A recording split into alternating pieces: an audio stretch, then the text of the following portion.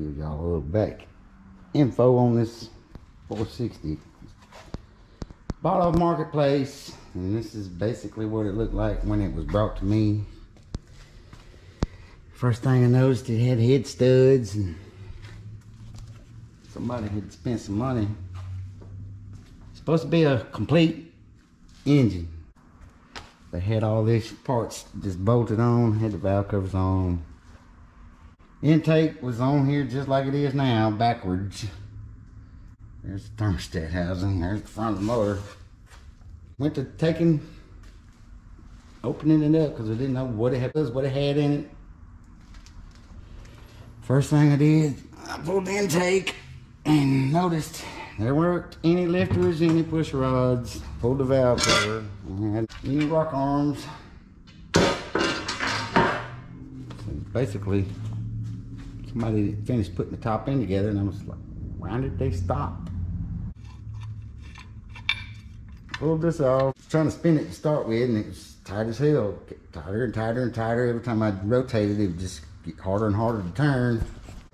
Went to pulling the cam out, because I didn't know if it was a roll cam, a solid lift cam. I wanted to know what it was so we could order the rest of the parts that we needed. First thing I noticed here, it had the eccentric for the fuel pump, and it was stuck. You couldn't turn it. Put it back together after I found out what cam it was. Still didn't notice this. Tried it. Wasn't ready to put the chain and all on yet. It's easier to just turn the cam, checking the push rod length versus spinning the whole motor over. But I got this madness. I got a fan spinning this alternator using it as a lathe. Thrust bearing was chewed up. Somebody didn't know what the hell they was doing when they put it in.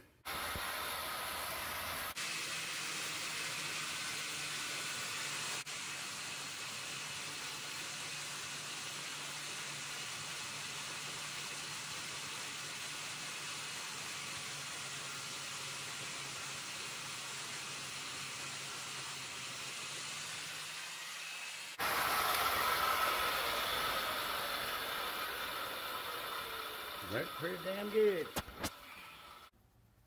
Well, it's all galled up. It goes right there. It's got this little roller bearing.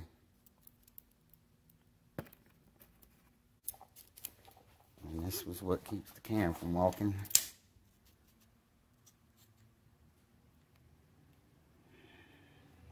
Problem was, this is thicker with this Thornton bearing in it than what actually comes on it. And you can see right there where those two were. You got to machine the gear to where the back side of the cam touches. Now I got to come up with another way to mount this gear on here. This was off of a side grinder. Magically it fit perfect. Fit the hole perfect. I had to enlarge this hole just a smidge. Butter.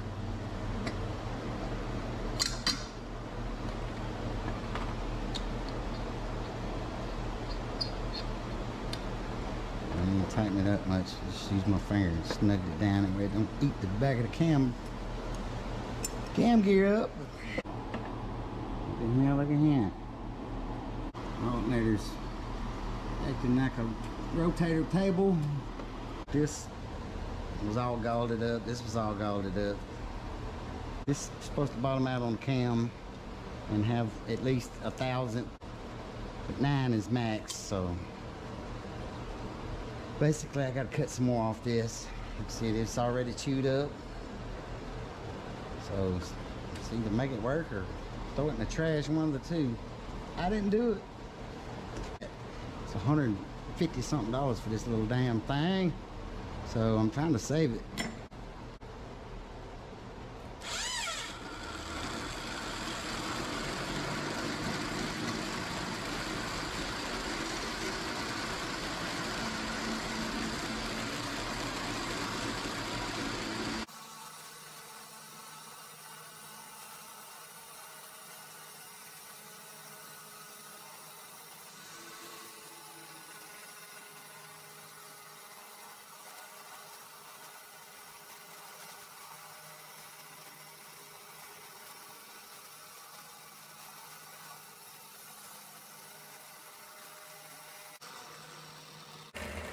a machinist at his finest.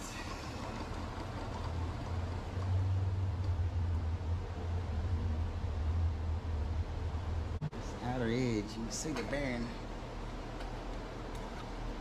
It rides on the outer edge.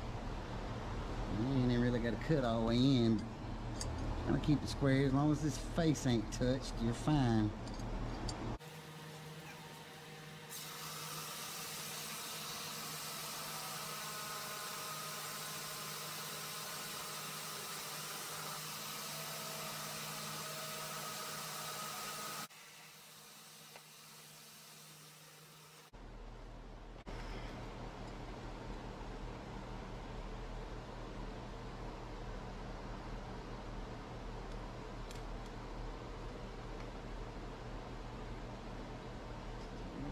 Go. Well, I'll get the gist. I'm not gonna sit here and make y'all watch me do this for 20 minutes. I'm gonna try to smooth this up and get y'all to see. Still a little rough. Of course, I gotta take some more off. So hopefully I can square this all back up. I don't think I'm gonna use that no more. I'm gonna get some rougher sandpaper to start with. See if it'll cut some off from that. Do something a little different to fine tune it. I'll show you the end results when we get done. This was bottoming out, and it had galled this up and galled the thrust bearing up.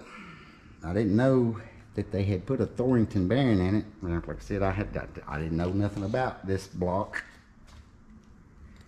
And obviously they didn't know anything about this either, but it done chewed the cam gear up, chewed the thrust bearing up. So they were basically trash at that point. Pulled this off. I was trying to figure out how to smooth it out. I came up with the alternator idea. I just bolted it to the pulley itself. Had to notch it just a little bit where the bolts could clear, not be coming in at an angle. This was perfectly flat, and the bearings basically keep it flat there, so it was a pretty good idea, and it worked out. It surprised me it worked so good. This back slick. I managed to get this on. I cut most of it off with the little Dremel tool / die grinder. Got it down close, and then this last bit, it was kind of wavy, and the die grinder was just tearing it up. Tried to use a flat file, that didn't work too good, so I wound up using just a grinding rock. The grinder, and I held it with my hand.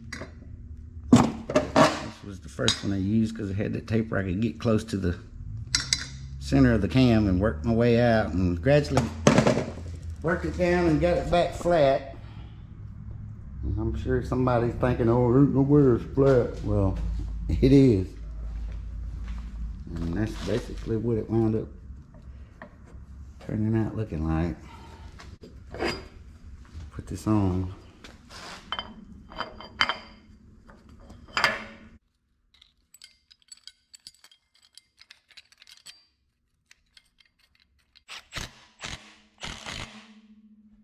Not torque, but it's close enough. Put the dial indicator on here.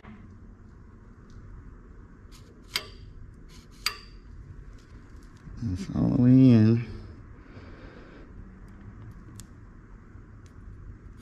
That's all the way out. 7 thousandths. Backflash. Should be fine. Gears not in line with each other. About to eat itself. It would have destroyed this motor if I'd have tried to crank it without doing any of this. That's what I'm working with. That's what I got going on. Now, no more scrubbing, rubbing. Got a little slack. Cam gears in line. That's dead nuts. Perfectly basically square with the rest. Shouldn't have any more problems. Should be able to put the timer cover back on once I degree the cam. I've already measured for the push rods. Got those coming. So hopefully I can get this thing put together the rest of the way. Pan's got to come off. Got a new pan gasket. This was a new gasket, but it got ripped in the process of taking this timer cover off. Plus, we wanted to see inside. Plus, I don't like the silicone they use. It's like Yama Bond or something, but worse. It breaks very easily. And it's just got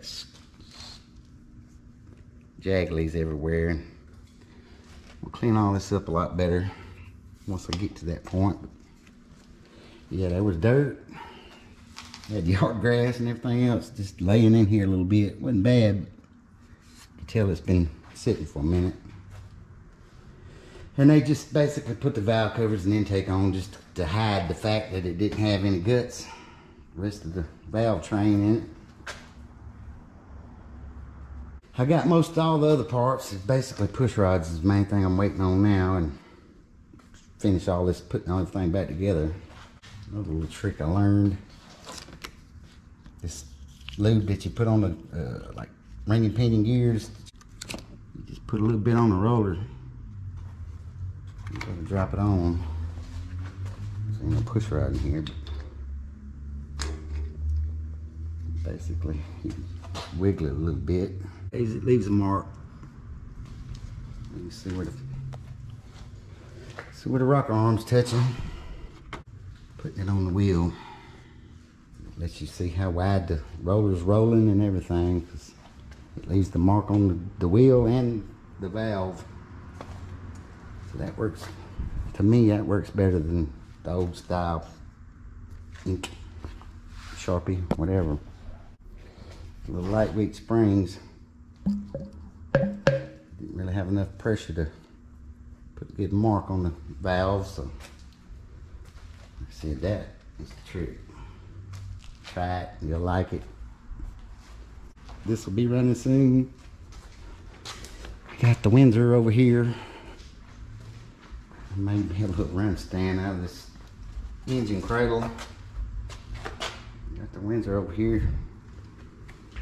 Doing a little work on it. See y'all on the next one. Don't forget to hit the like and subscribe button. I need some subscribers in a bad way. See y'all on the next one.